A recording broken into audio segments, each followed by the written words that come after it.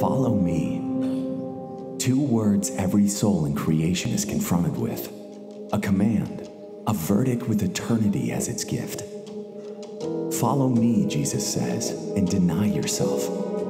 Pick up your cross, baptize, and make disciples of all nations.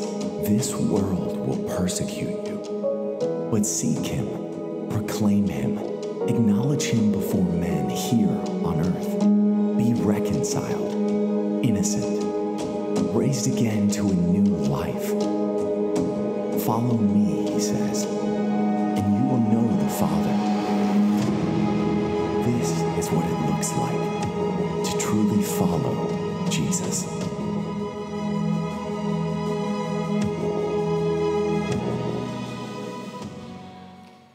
Well, good morning. It is good to see you guys, and happy Mother's Day to all the moms in the room. I hope you guys have a fantastic day. We're in a series that we're calling Life on the Mountain, and it's a series that we're working our way through in the Gospel of Matthew. You can turn there if you've got your Bibles. We're going to be in Matthew chapter 5, and Matthew 5, 6, and 7 is what's traditionally called the Sermon on the Mount.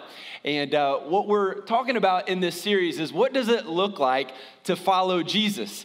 Jesus is on top of this mountain. He's overlooking the Sea of Galilee. He's got his disciples there, and he teaches them essentially the basics of what it means to follow him.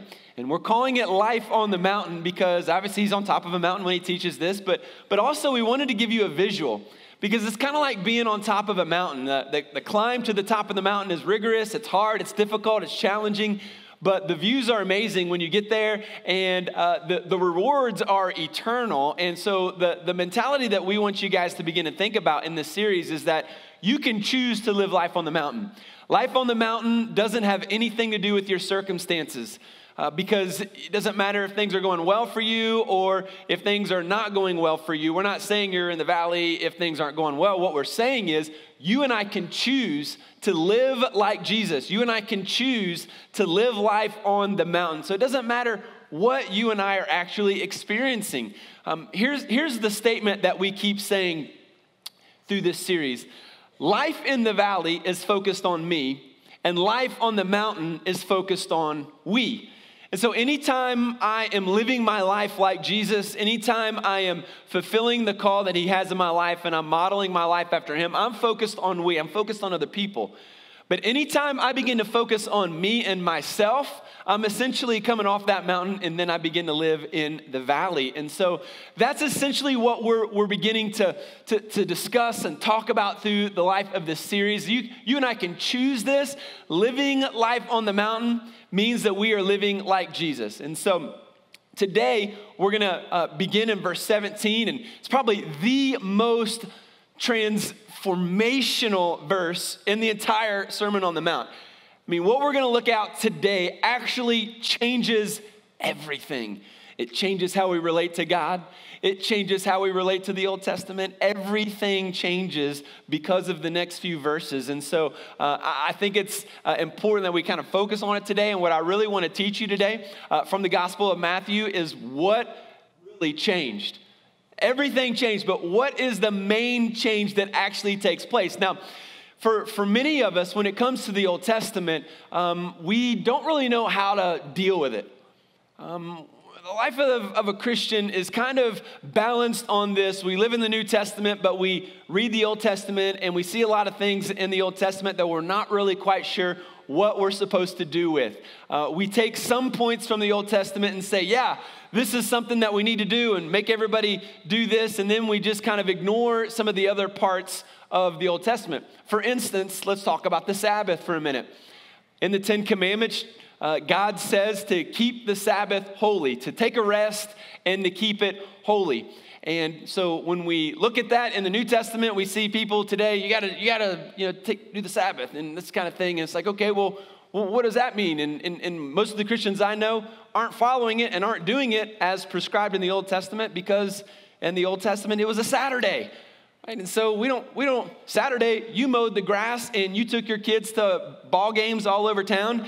You didn't rest, right? So does that mean that you failed to fulfill the Sabbath? I mean, just think, okay, well, maybe we can flip it and say, well, Sunday's the Sabbath now. Okay, well, guess what? You've already worked really hard this morning, haven't you? You had to get your kids ready. You had to get your husband ready. Can I get an amen, moms? You had to get everything put together so that you could get here on time. And that takes a lot of daggum work, doesn't it? I mean, you're running around and you're getting the kids ready, and then all of a sudden you hear your husband say, "Where are my black socks at? You take my black socks?" And all of a sudden you're arguing about black socks like you're some black sock thief, and we got to feed the kids. And yeah, Chick-fil-A's closed because it's the Sabbath. Man, we've all been there, right? So now we're upset. We can't have Chick-fil-A. Black socks are gone. We didn't wear any socks today, and we had to feed our kids Pop-Tarts in the car on the way to church. And we're all upset, angry at each other, and we walk in here praising Jesus, right? We did a lot of work today to get to this point. So does that mean that you actually didn't keep the Sabbath? Well, we've got to make sense. We need to understand how we relate to things in the Old Testament. This kind of thing happens over and over and over again in the church. Christians are really confused about this, and it's not just Christians that are confused. It's actually the culture around us that's really confused as well. I wanted to share a quote by a guy by the name of Sam Harris. He's an atheist, and he's an author. And in his book, Letter to a Christian Nation, he says, God, in his timeless wisdom, sarcasm there, just to make sure you know that, commanded that we must stone people to death for heresy, adultery, homosexuality, working on the Sabbath, worshiping graven images, practicing sorcery, and a wide variety of other imaginary crimes. He further added, if we are going to take the God of the Bible seriously, we should admit that he never gives us the freedom to follow the commandments we like and neglect the rest, nor does he tell us that we can relax the penalties he has imposed for breaking them. Now, when you read that from an atheist, as a Christian, you might step back and say, he actually has a point. I mean, when you look at the Crusaders in the 11th century, they actually used the Old Testament passages to give them the right to kill Muslims. When you see Christians today taking Old Testament dietary laws and then enforcing them on people today, you can't eat pork and you can't, eat shellfish. When you see people today taking Old Testament passages and condemning biracial marriage and no tattoos, and the list is kind of endless on picking and choosing what we want to follow in the Old Testament and then plucking it and putting it down into the New Testament, we've got a lot of confusion going on in the church. And we can't just pick and choose. We have to have a consistent theology. Or, like Sam Harris, we're going to live a very confused life and project a very confused life. So in our Bibles, in Matthew chapter 5, beginning in verse 17, Jesus is actually going to resolve this tension that we face in the church. Here's what he says in verse 17.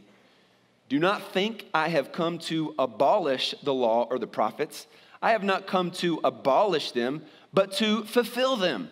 For truly I say to you, until heaven and earth pass away, not an iota, not a dot will pass from the law until all is accomplished. Therefore, whoever relaxes one of the least of these commandments and teaches others to do the same will be called least in the kingdom of heaven. But whoever does them and teaches them will be called great in the kingdom of heaven. For I tell you, unless your righteousness exceeds that of the scribes and Pharisees, you will never enter the kingdom of heaven. Let's look at this again. Unless your righteousness exceeds that of the scribes and Pharisees, you will never enter the kingdom of heaven.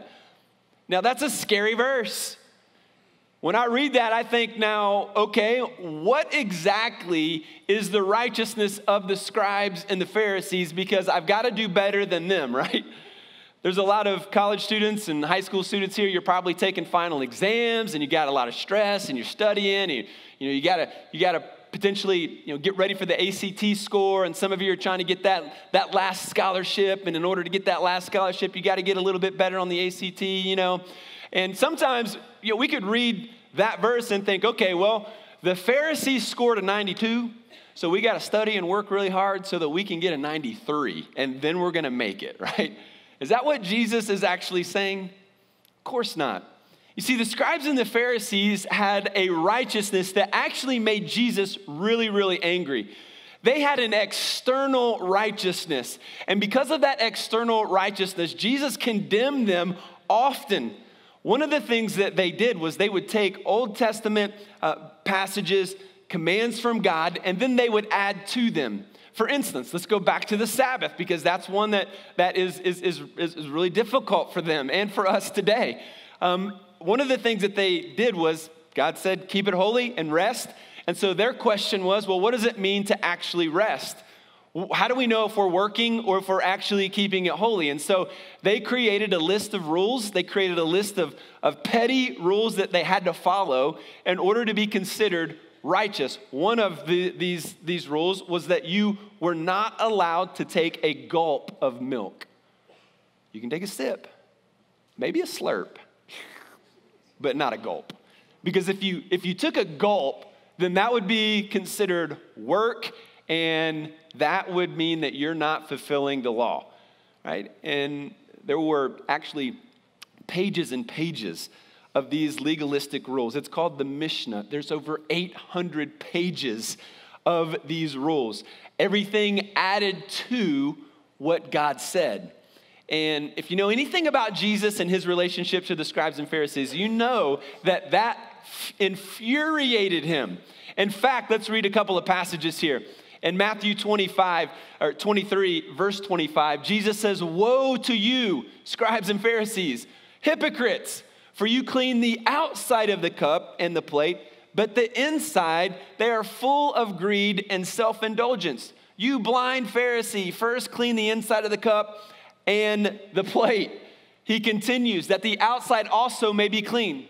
Woe to you, scribes and Pharisees, hypocrites, for you are like whitewashed tombs, which outwardly appear beautiful, but within are full of dead people's bones and all uncleanness."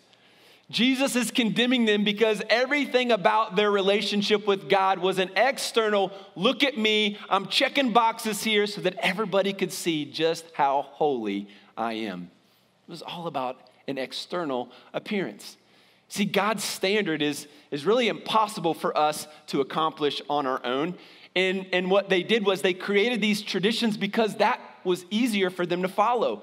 They were complicated because there were so many of them, but they were tangible. I didn't drink milk today. Box checked. I am righteous. The entire system of all of these legalistic traditions reduces God's standard and elevates our image of our self-esteem. And folks, that's exactly what we struggle with today. You know, Jesus is all the time condemning their outward show of righteousness, and that's exactly what we get in trouble with today. We do our best to put on the outward display. Hey, that we look the part, we look good, kids look good. Shut up, don't talk in church. You're going to get it when you get home, you know, because we want everybody to know that we got it under control and we're good, right? And so we love to check the box. Went to church, check. I am holy and righteous. Read a Bible verse, check, right? We go through the list. Why? Because it makes us feel better about ourselves. It doesn't require anything in our heart to change. God is after your heart. Jesus is condemning the Pharisees because all they work on is their outward appearance and their external focus. Jesus is saying, I'm after your heart. I want you to change. Barna Research did a study, and their study in North America revealed that 51% of North American Christians polled all possess attitudes and actions that are more like Pharisees than they are like Christ. I mean, that's typical, right? I mean, our experience is over half of us, you know, it's probably why some of you are in church today and you're like, this is exactly why I don't go to church, because I feel like I see all these hypocrites, right? This is what we see often. And then he also found only 14% of Christians surveyed reflected attitudes and actions that better resembled the attitudes and actions of Christ. And so this doesn't like shock us, I know, But we do have to admit, without pointing our fingers at the people sitting around us, that the problem could be within us right here, right? So what are some of those rules? What are some of those traditions that we've imposed in the church today? One of them is baptism. A lot of churches might teach you that you have to be baptized in order to be saved. It's not just faith in Christ, it's faith and you got to get baptized. And only when you get baptized, you can say, well, that's not what the Bible says. But it's a box that we can check, and it makes us feel good about ourselves.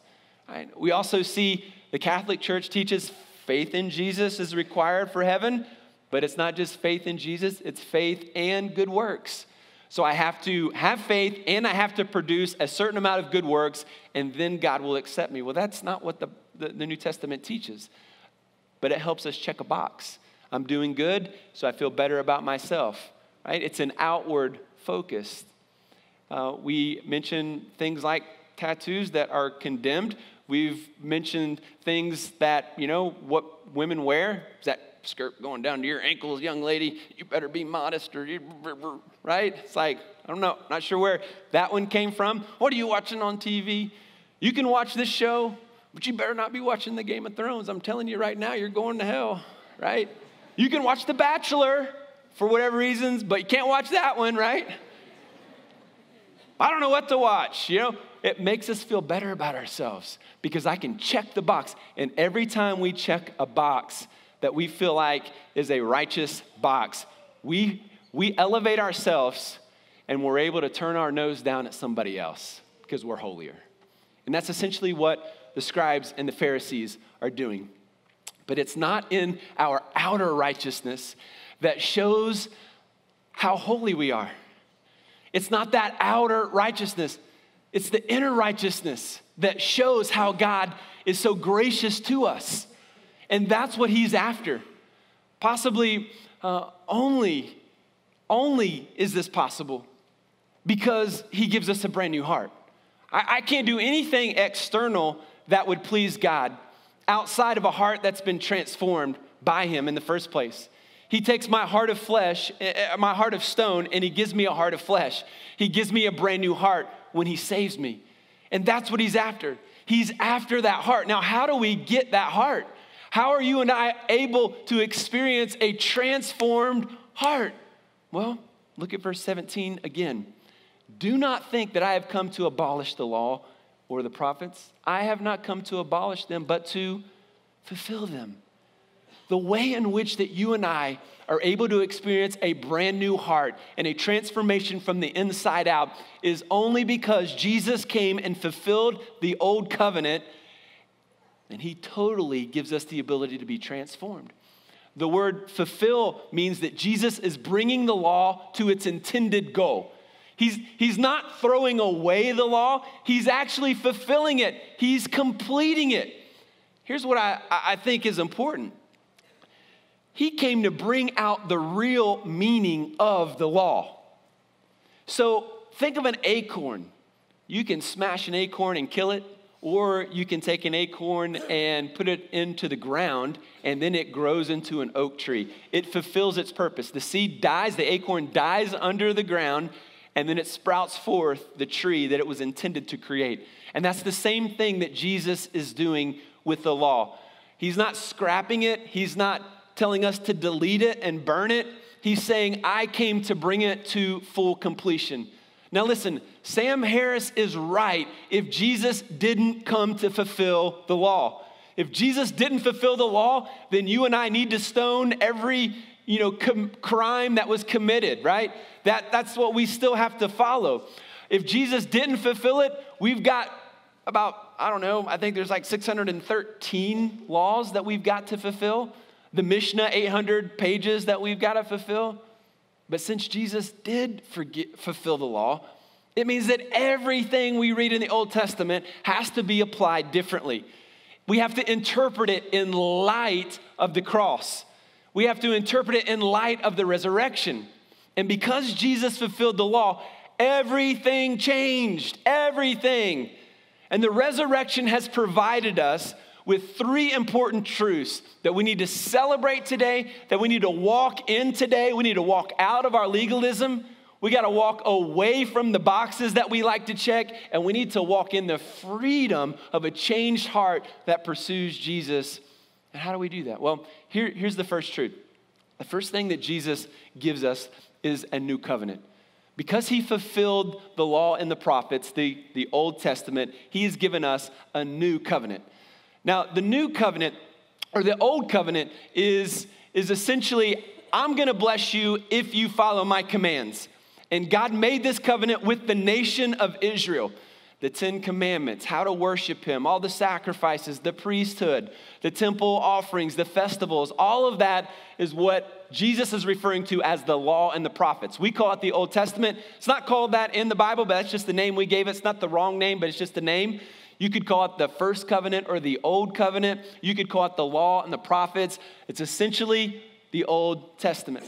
And in verse, I think 19 here, he's saying that not one dot, not one tittle here is out of place. And what he's essentially saying is he's referring to the smallest Hebrew letter. It's like a dot, and it's like almost like an apostrophe. And he's saying every single letter, every single dot in an I, every single word of the law and the prophets is inspired by God. It's what we would say is inerrant. There are no errors.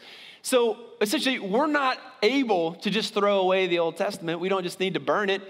We don't even know who Jesus is if we don't have the Old Testament. We need to know the love and the character of God through the verses of the Old Testament.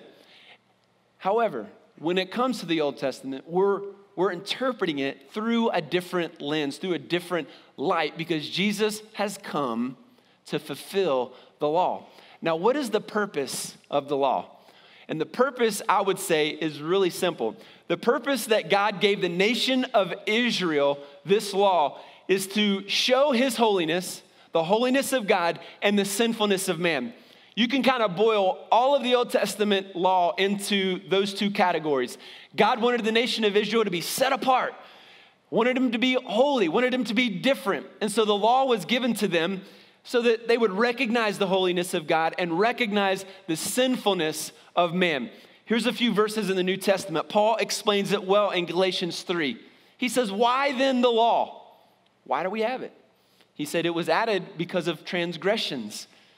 In other words, it was added because we're sinful. And so because of our sinfulness, God provides in writing a law that shows us that we are sinful. We had to recognize that. And so he showed us what was right and what was wrong. But it was only given until the offspring should come to whom the promise had been made. The promise is Jesus. So Jesus, again, fulfills it. Here's what Paul says in Romans 3. For by works of the law, no human being will be justified in his sight. In other words, doing the law, fulfilling the law, not stealing, not killing anybody. You go down the list of all these laws. He's saying just by fulfilling that law and doing those things is not going to earn you heaven. It's not going to happen. You can't do it. He says, since through the law comes knowledge of sin. So we can't accomplish it on our own. It's not going to, our works and fulfilling the law is not going to save us, but it does provide us with the knowledge of sin. In other words, we know what is right and wrong because this knowledge of sin has been written on our heart. Romans 1 talks about how every single human being has this written on their heart. It's why everybody has an opinion of what's right and wrong. But we can't truly know right from wrong without the assistance of the Holy Spirit transforming our heart and giving us the law, giving us God's word. So when Jesus says he's fulfilling this old covenant, he's telling you and me that how we relate to this covenant has totally changed. So a helpful thing here is to know a little bit more about the law. I know all the moms woke up wondering, I just wonder, how is the law broken down today? Hang with me, we're going to talk about it.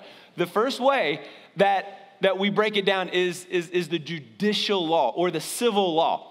So the civil law has everything to do with how you're supposed to dress, all the cleanliness rules. You got to bathe here, you've got to clean here, dietary laws, lawsuits and crime. What do you do when someone commits adultery? All of these things is the civil or judicial laws.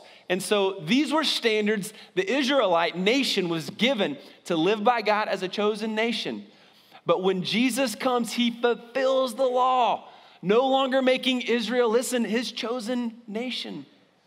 Now the church is the chosen group of people that God is using to bless the world with the gospel. Now, great news for the nation of Israel. In Romans 9 through 11, God talks about how he's going to save a portion in a season, in a time, different sermon series, but that will happen for some. But how we relate has totally changed. That means, we go back to Sam Harris quote, the reason why we're not stoning people is because Jesus fulfilled the law. We don't follow that any longer. The second part of the law is the moral law. So this is morality. How are we to act morally? And so God gives the law to guide them in what is right and what is wrong morally. And so Jesus comes on the scene. He fulfills this portion of the law because of his perfect righteousness and obedience to the law. So the laws of morality are where we must interpret through the lens of the resurrection. Because we've got to understand, okay, this is a moral law or is this a judicial law? Was this just given specifically to the Israelites? Or is this a principle? Is this a moral that is true throughout all generations, even under the new covenant? Obviously, some of the morality clauses are don't kill, don't steal. We know this to be part of what we are called to do in the new covenant as well. Here's the third area. The third area is the ceremonial law. So this is all about worship. This is all about the sacrificial system. This is all about temple worship and how they were to please God and relate to God in worship. Now, all the sacrificial systems, everything that Israel was a part of in the temple was all pointing to Jesus, and it was fulfilled in Jesus. He was the perfect sacrifice. He brought all sacrifices to an end. And when his sacrifice was made, he declared, it is what? Finished. He said, it's finished. Now, why was it finished? When he died on the cross, the veil of the curtain was split in two that separated the Holy of Holies from the rest of the temple. Now, why was that? What's the symbolism there? Well, in the Holy of Holies was the Ark of the Covenant, was where the presence of God was. No one was allowed to go into the Holy of Holies in the temple except for the priest, and he only did that one time a year. All throughout the year, they would sacrifice animals and have burnt offerings because they continually sinned against God. But once a year, the priest would go and cover everybody's sins because I'm sure we forgot about something. We just in case, we're gonna cover it all, and that was on the Day of Atonement, Yom Kippur. And what the priest would do is he would go through a ritual of ceremonial bathing, and he would wear special clothes, and then he would take a bull and he would sacrifice the bull for his sins and the sins of his family. And he would take the blood of that bull into the Holy of Holies, and he would sprinkle it on what was called the mercy seat, which was the top of the Ark of the Covenant. And then he would take two goats, and one goat he would sacrifice, and that would pay for the sins of the nation of Israel. And he would take the blood from that goat, and he would sprinkle it on the mercy seat. Then he would take the second goat and he would lay his hands on the head of that goat. And he would transfer the sins of all the nation, all of their sin, known sin and unknown sin. And he would transfer it onto that goat. And then they would escort that goat out of the city and into the wilderness, thereby removing the sins of the people. And so the first goat paid for the sins, and the second goat carried those sins away. Now, when we look at the life of Jesus, he is the perfect sacrifice. He dies on the cross, and not only does his death pay for our sins, his death carries our sin away. And when the veil was torn, what God was teaching us is that now every single one of you has access to the presence of God. You no longer need a priest. You don't need me for sure. You have direct access to God through our great high priest, Jesus himself. And so Jesus is fulfilling this ceremonial law, and he's providing a brand new covenant. This is a better covenant. This is a greater covenant. Because now, because of his death and resurrection, you and I, when we put our faith and trust in his death and his resurrection, our sins are forgiven, our sins are wiped away, and we have a brand new heart to serve and to worship him. That is a better covenant. Now, not only do we have a new covenant, but secondly, Jesus provides us with a new movement. There's a new movement. It's totally different now under this new covenant. Jesus goes to probably one of his best friends, Peter, and he asks Peter, "Who do you say that I am?" And Peter says, you're the Christ, you're the Son of the living God. And here's how Jesus responds to him in Matthew 16. Jesus answered him, "Blessed are you, Simon Bar-Jonah, for flesh and blood has not revealed this to you." In other words, you didn't figure this out on your own, but the Father who is in heaven, God gave you the ability to understand this. "And I tell you, you are Peter, and on this rock I will build my church, and the gates of hell shall not prevail against it." Jesus is saying, I am the rock. I am going to build my church upon me. Peter, you're going to be the leader. You're going to be the head guy that gets the ball rolling. You're going to lead the disciples, and I am going to build my church. Now, the Greek word there for church is the word ecclesia. And that's important because the word ecclesia in the actual Greek language didn't refer to buildings. It didn't refer to a structure. The word ecclesia, this was not a churchy religious word. The word ecclesia at that time just simply meant a gathering of people, an assembly, people who would gather for a purpose, a congregation. And so all the Greeks were using this word ecclesia to refer to a gathered congregation. So in the 16th century, there was a guy by the name of William Tyndale, and he was the first person to translate from the original languages into the English language. So we owe him a debt of gratitude. And when he came to the word ecclesia, he looked at the German translations, which had already been written. He looked at the Latin Vulgate, which had already been written. And he saw that they translated the word church, and he said, you know what? That's not what the word means. He said, what the word means is the word assembly. And so in his translation, every time he came to this word ecclesia, he translated it as assembly or congregation. Well, you can imagine the Roman Catholic Church did not appreciate that because for them, the church was a structure. It was an organization, and they were in charge, and they were the only ones that could read the Bible, and they were the only ones that could tell people what God was going to tell them to do. And so they hated him. Once they finally found him, one of his best friends sold him out, and they found him, and they strangled him, and they burned his body. But I think he had it right. And I wish it would have stuck. Because fast forward now to 2019, and even in our culture today, when we hear the word church, one of the first things you and I think about is a building, is a place, is a structure, is an organization. But that's not what Jesus meant. Jesus provided us with a brand new movement. He was calling a group of people to gather together with a purpose. And that purpose was to share the gospel and to transform the world with that message. So with this message, the implication for you and I is that we aren't just called to go to church and check a box. We're called to be the church. And as the church, we gather with a purpose, with intentionality. We gather with a certain expectation that God is with us and God is working through us. We gather with a sense of urgency that, man, time is short. My life is short. There are people dying and going to hell in this city, and God has gathered this assembly together for the purpose of sharing the gospel with them. It's a movement. It's not a building. I invite you, if you are not connected here, to take that first step and get connected because we have a lot of work to do.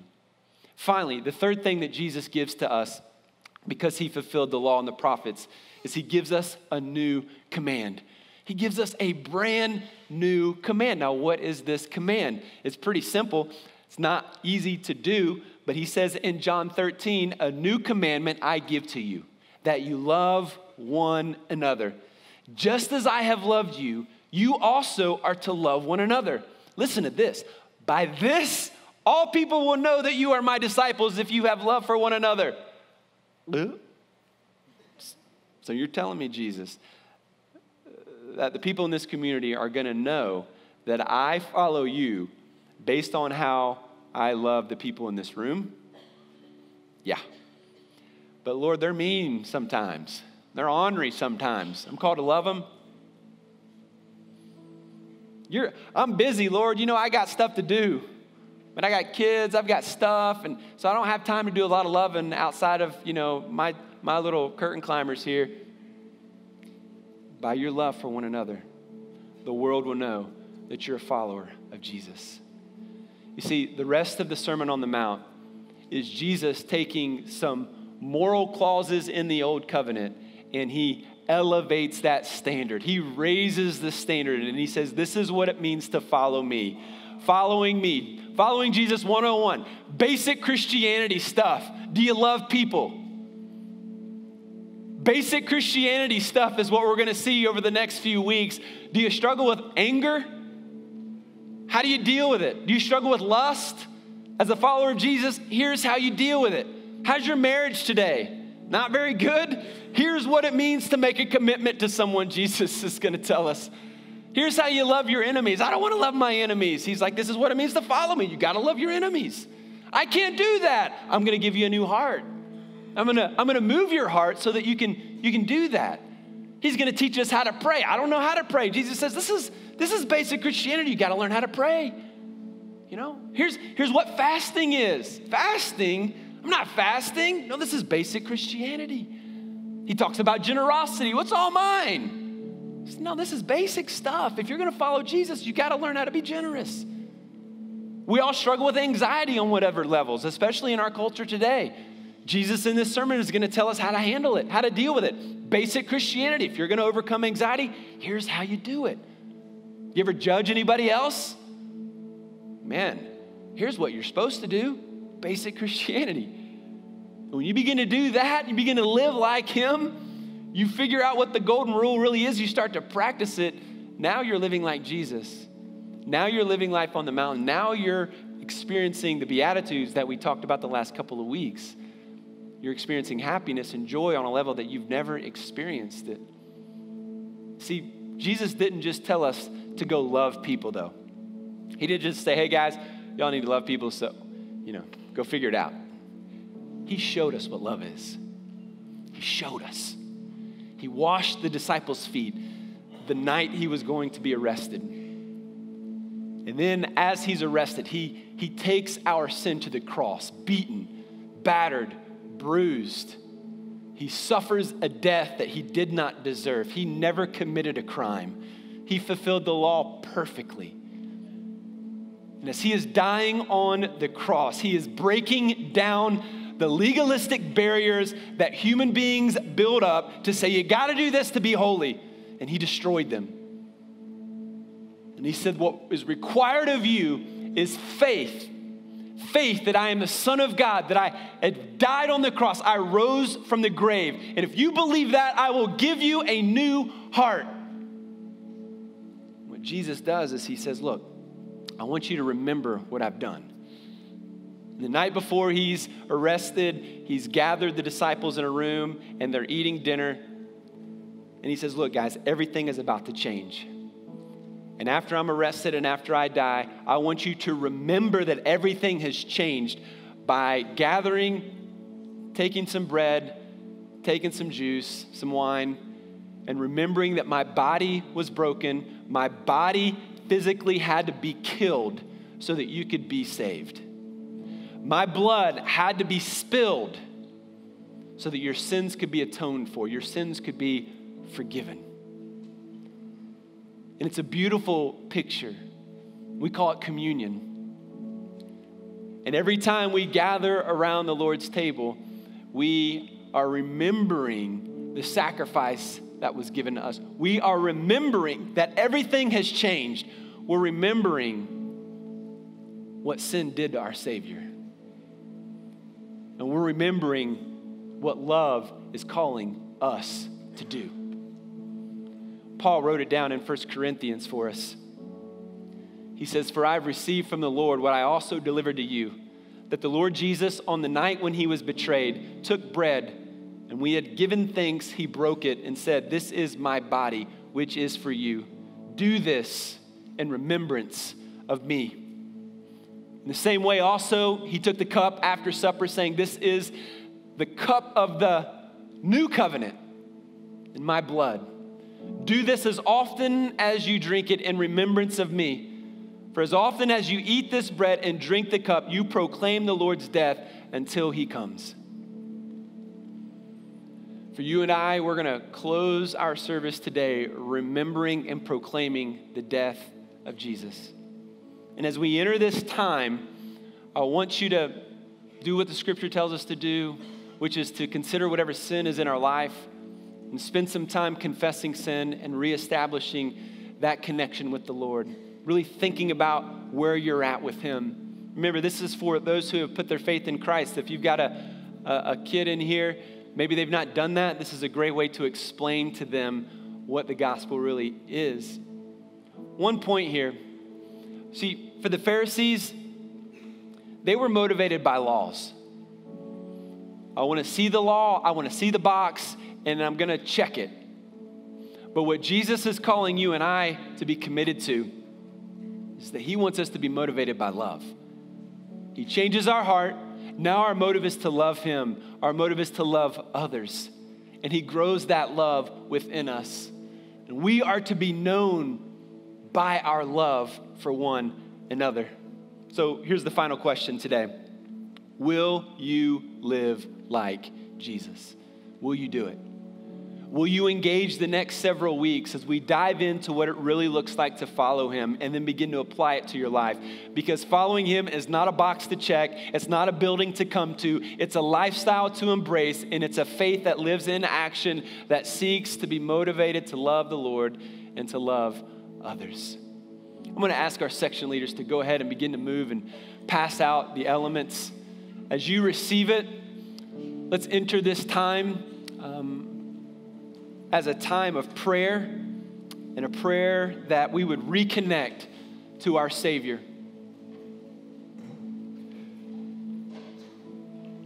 Thanks.